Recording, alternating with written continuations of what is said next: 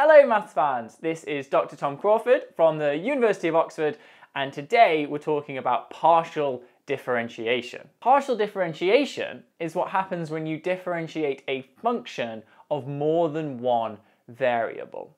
So if we start by considering the standard derivative, so if I want to know df by dx for a function f of x, then this is equal to the limit as h tends to 0 of f at x plus h minus f at x divided by h.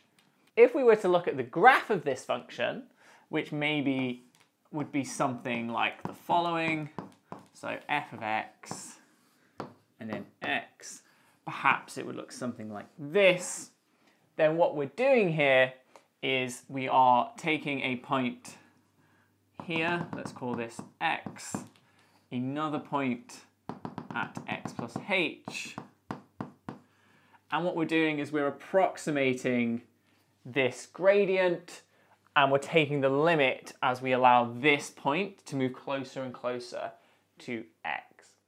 So we're working out how does our function f change in the x direction. Because f is just a line, what this means is that f can only change in the x direction. So as we move along the x-axis, we're interested in how does the value of f, or the value on the y-axis, change.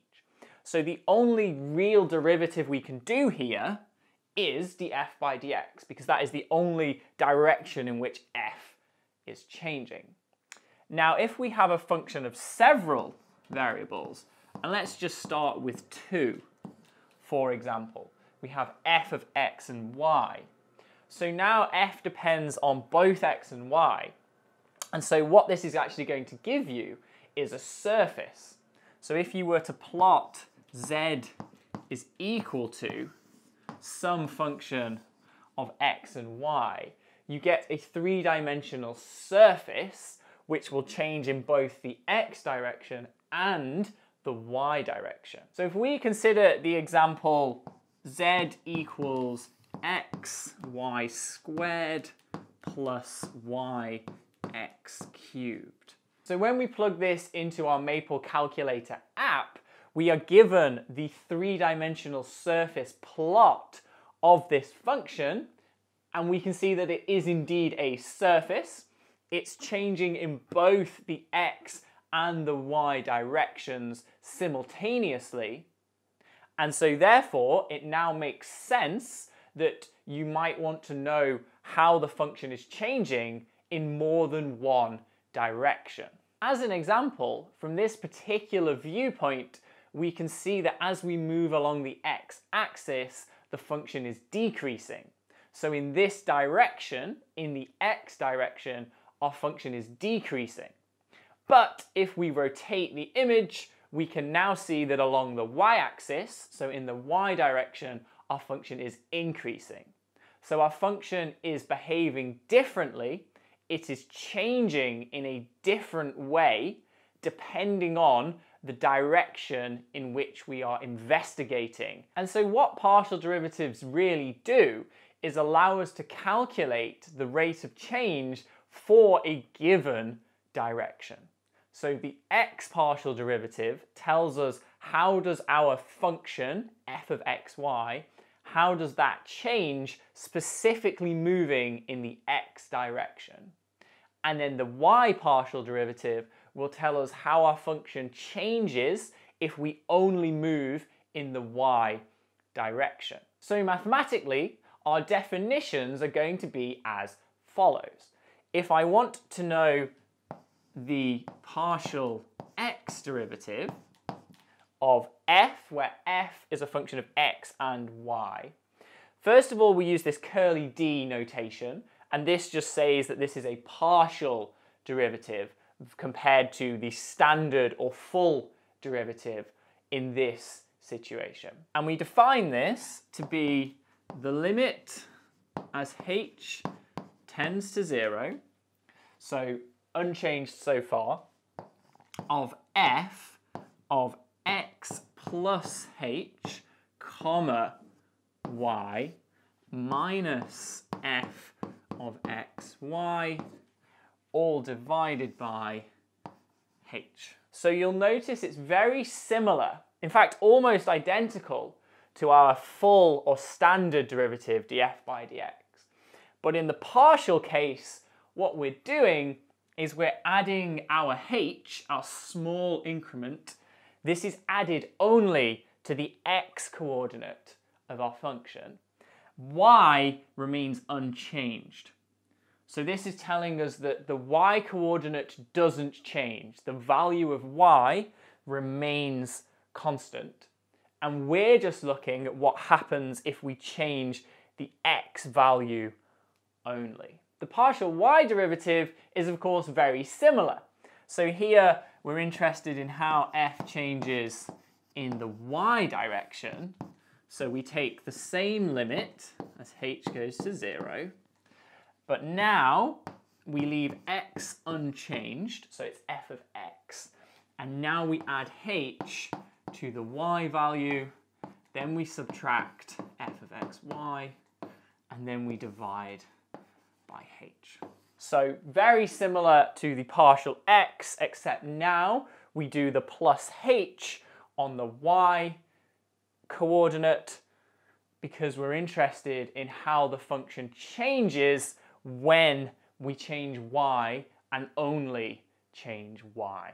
So the x coordinate here remains constant and we are purely moving a small amount in the y direction and then taking the limit to calculate the y partial derivative. Now that we know the formal mathematical definitions of our partial x and y derivatives, let's actually work through an example of the function we looked at earlier. F of xy is xy squared plus yx cubed.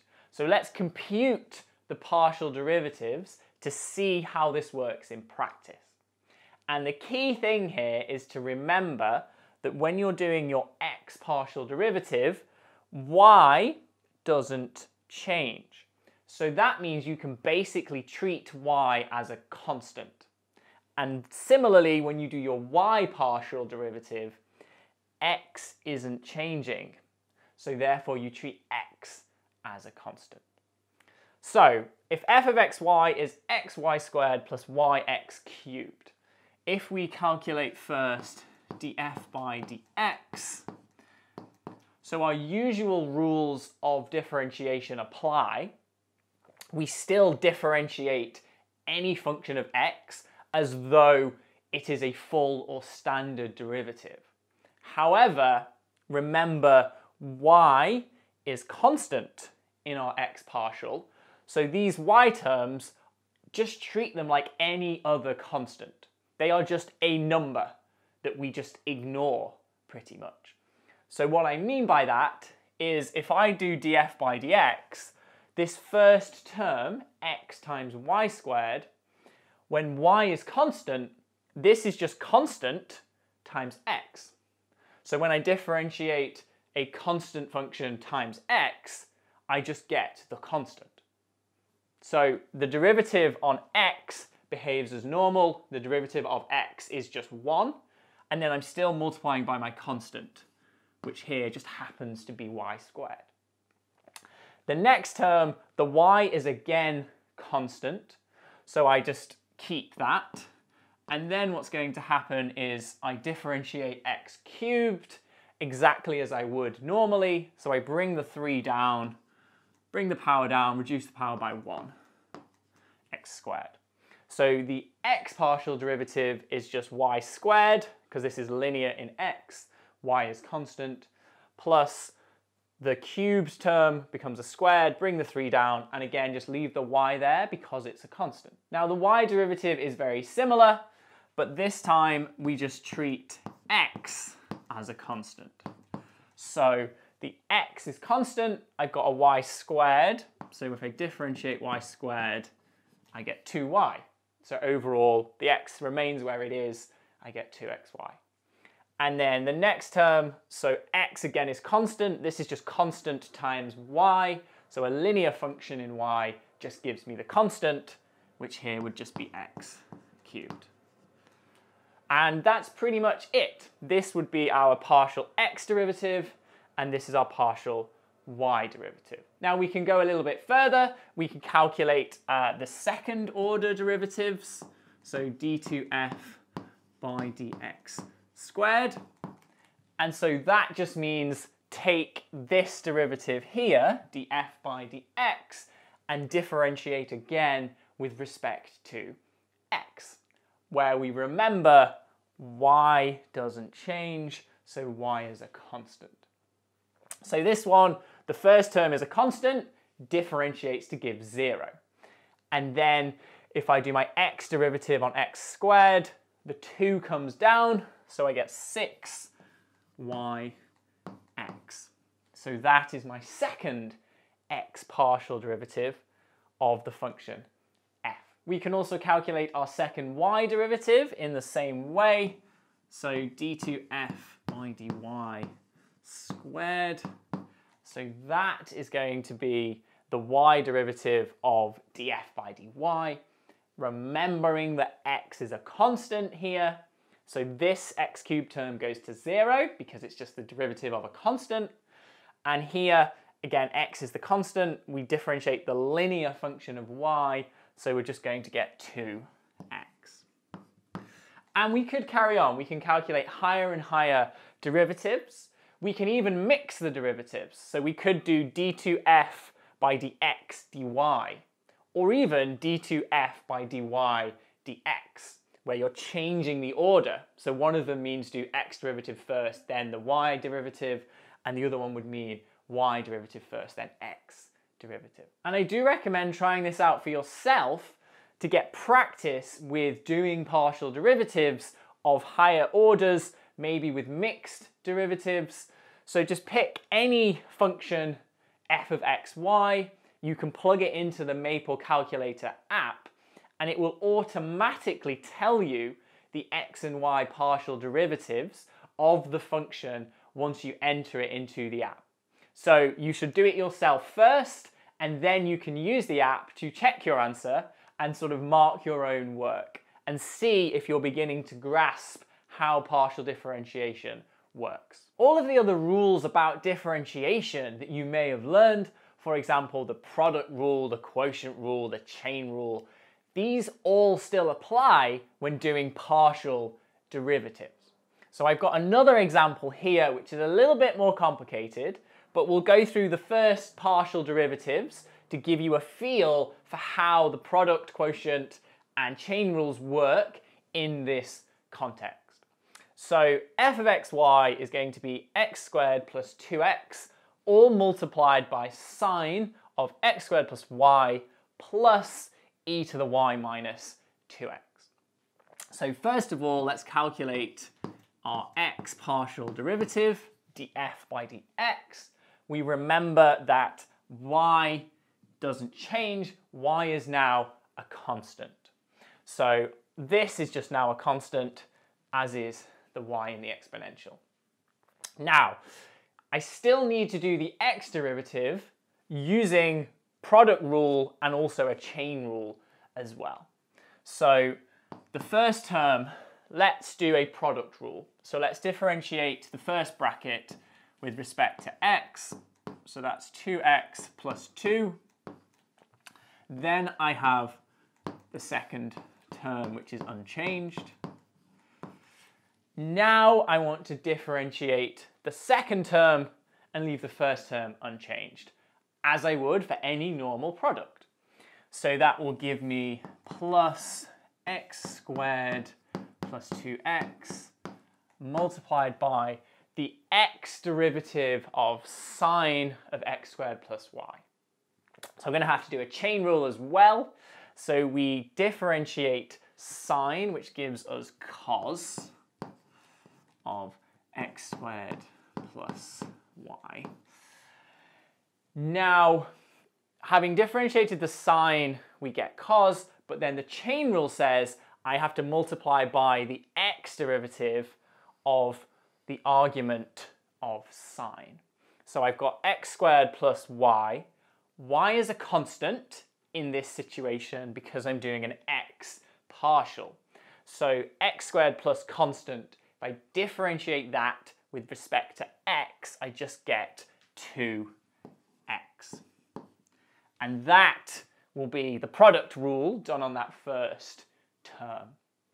Now we also have to differentiate the exponential. So what I'm going to get here is the exponential is unchanged, so e to the y minus 2x. And then from the chain rule, I have to differentiate the argument. So I need to do the x partial derivative of y minus 2x. Y is a constant, so that disappears, and we just get minus 2 from the chain rule. Finally, if we now do the partial y derivative in much the same way, this one is actually a lot easier because we remember that when we're doing a y partial derivative, we've got over here that x isn't changing, x is constant. So this whole term, x squared plus 2x, is just a big old constant. So that just stays where it is. And now what we actually differentiate is the sine term, because that has a y dependency. So the derivative of sine gives me cos of its argument. And then the chain rule tells me to differentiate the argument. But when we're doing this with respect to y, x is a constant, so the y partial of x squared plus y is just 1. So you don't actually get an additional factor. And you're going to get the same thing with the exponential, in fact, because the derivative of the exponential gives you back the same exponential multiplied by the y partial of the argument. But again, x is a constant, so that just disappears, and we just get back the derivative of y, which is 1. So this x squared plus 2x times cos of x squared plus y plus e to the y minus 2x, that is our much simpler y partial compared to the slightly more complicated x partial derivative. If you want some more practice with partial differentiation, I've actually set up a worksheet in Maple Learn, which you can access completely for free by clicking the link on screen. So there's plenty of questions for you to have a go at, plenty of partial derivatives for you to calculate, and remember, you can always check your answers by entering the function in the Maple Calculator app, as this will automatically calculate those partial derivatives for you. Thank you everyone for watching. Please do remember to subscribe to my channel if you've enjoyed this video, and I'll be back soon with some more maths fun.